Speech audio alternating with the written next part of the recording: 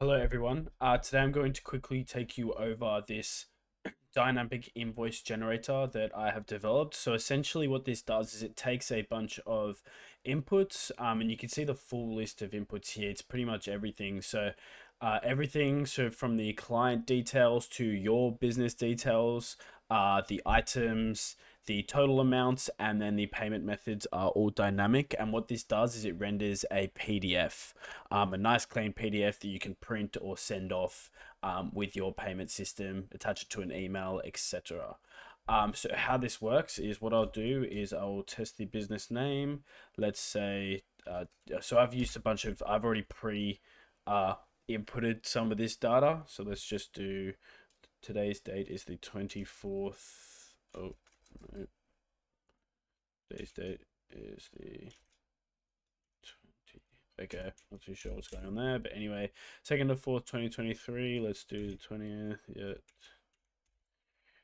Invoice number, and then these are some items that I've already got in the database. You can choose how exactly you want to provide your lists, but essentially you will just provide those lists in here. Obviously each list has to be the same length. As you can see here, the description list is 3 amounts. We've got 3 amounts each. The length of each of these lists is 3. Anyway, what happens is when you hit generate invoice, it will trigger the download.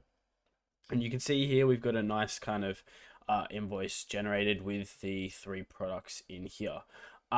What you'll notice is that this payments method is completely customizable. So I am from Australia.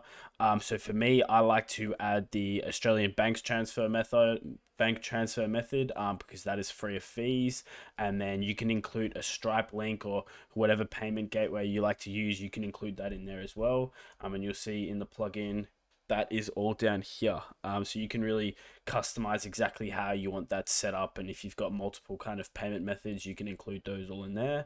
And then that is kind of how that works. So you can see in the back end here, I've kind of included the variables for every single thing displaying on this invoice.